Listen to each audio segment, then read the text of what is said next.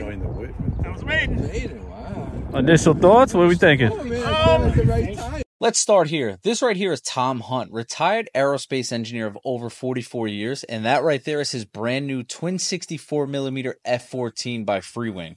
Now, Tom thought he would be a better fit to fly Goose around than Maverick himself, so he custom fitted this thing with a full head tracking FPV setup. These companies put a ton of R&D into creating these awesome airplanes, and I like to fly them out of the box just the way a majority of you would buy them. Tom, on the other hand, always takes them and micro tweaks everything. Just listen. I reached in there with a pencil and I scribed the line on it and I cut it away and I put a 1/16 piece of blade plywood in there, and now it tongues underneath there and it holds that down.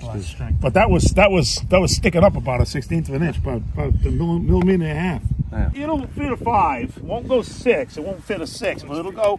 Some of my 5000s will fit. Some of my other ones won't. Gotta get some afterburners in here. No, I can't see them from the cockpit. Yeah, that's true. That's true. Good answer. Yeah. You got your screen is even lit up, huh? No, it's not lit up. It's just bright. Doesn't it look like? Look at the screen. It looks like it's lit.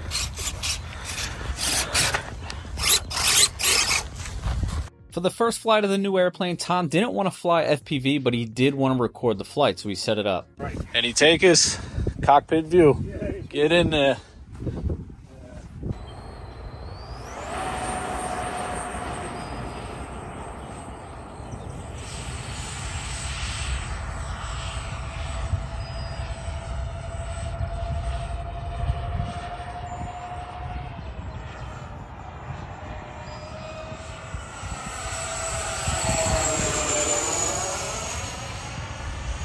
Now, I'm not on the stick, so I can't tell you exactly how it's flying. From my opinion, it looks like it's okay. It looks very nimble. The landing gear did phenomenal on that rough grass runway. And in person, I promise you, it is not as loud as this video is making it sound. Those twin 64mm on camera sound way louder than it actually does in person. But it does have a nice sound to it. Now, this is Tom's maiden flight. He's taking it very easy. We're going to call this an official trim flight. He's just getting it dialed in so that when he puts those FPV goggles on, he's not going to have an issue or have to worry about trimming it out. With the wings open, it proved to fly slow very nicely. Now, he didn't sweep the wings back. He was waiting till he had his FPV goggles on to actually do that wing sweep, and I'm excited to see it. Now, bringing it in for a land, it looks like a nice, easy plane. And again, it has that beefy landing gear, so he has no problem bringing this thing in on that rough runway.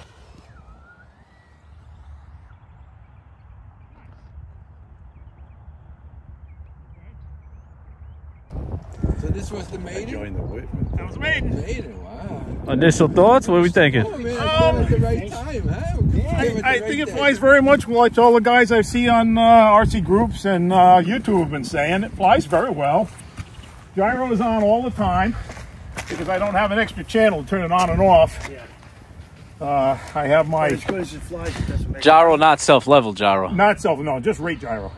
Yeah, that's It's, you know, the 6 functions plus wing sweep is 7 and head tracking is 8. I only have an 8-channel trim. So you only have only pan. Yeah. Got it. Yeah, in these small cockpits. Yeah, you don't need it. I don't need tilt in the small cockpits like this.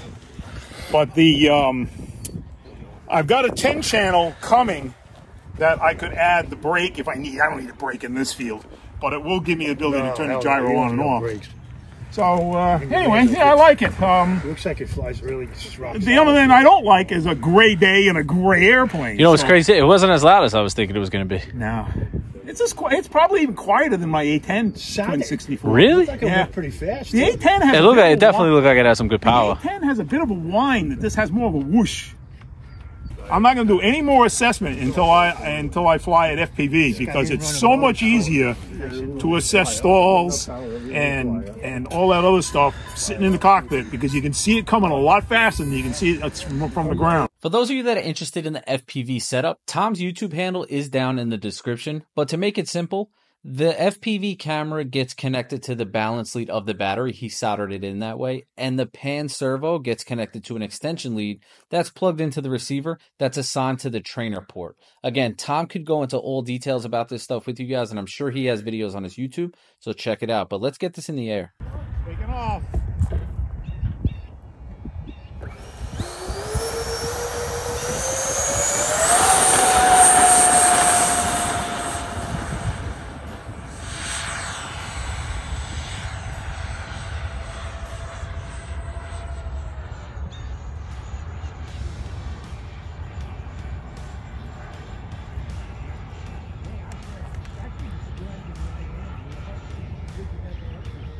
Yeah.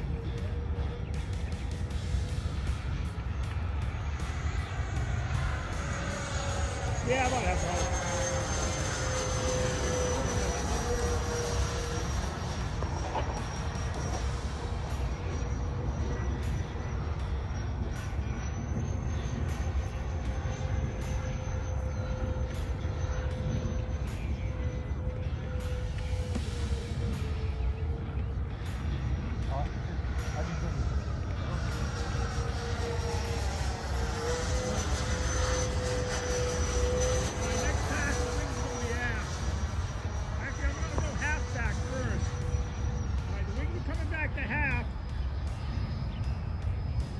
Yeah, she's a little nose heavy.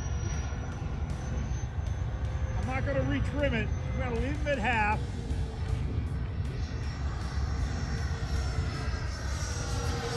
Yeah, she gets a little nose heavy.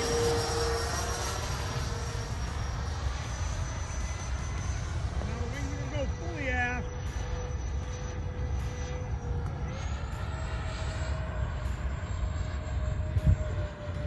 Okay. Actually, you know something? It gets better. Yeah, it's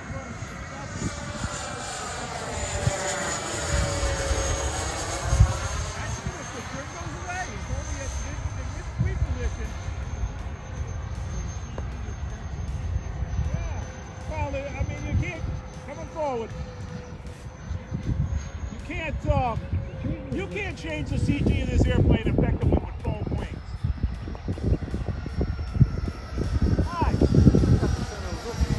Yeah, look at this. The CG is moving back a little bit.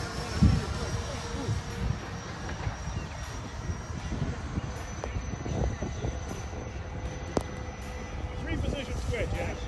You can stop it at the end and go to full. Yeah. And halfway back, I need a little bit of up trim, but and full back, I don't. It goes away. Back to trim again.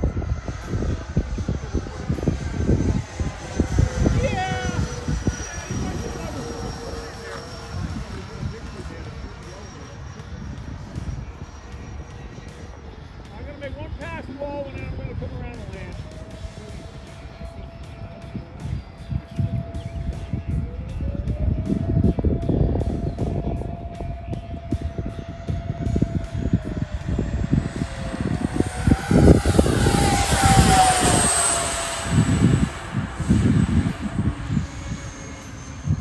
Okay, coming home.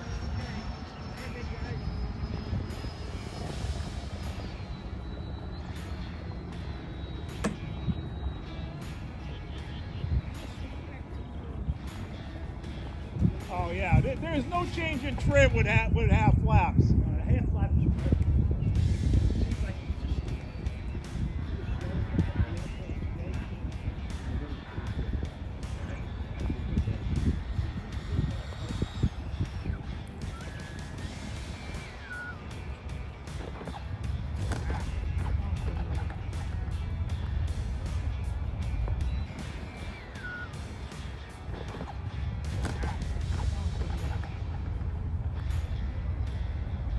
Now, big thanks to Tom. Even though I wasn't the pilot, he let me pretend like I was Maverick and get this sick thumbnail. So, Tom, as always, appreciate you. And guys, thanks for watching. Until next time.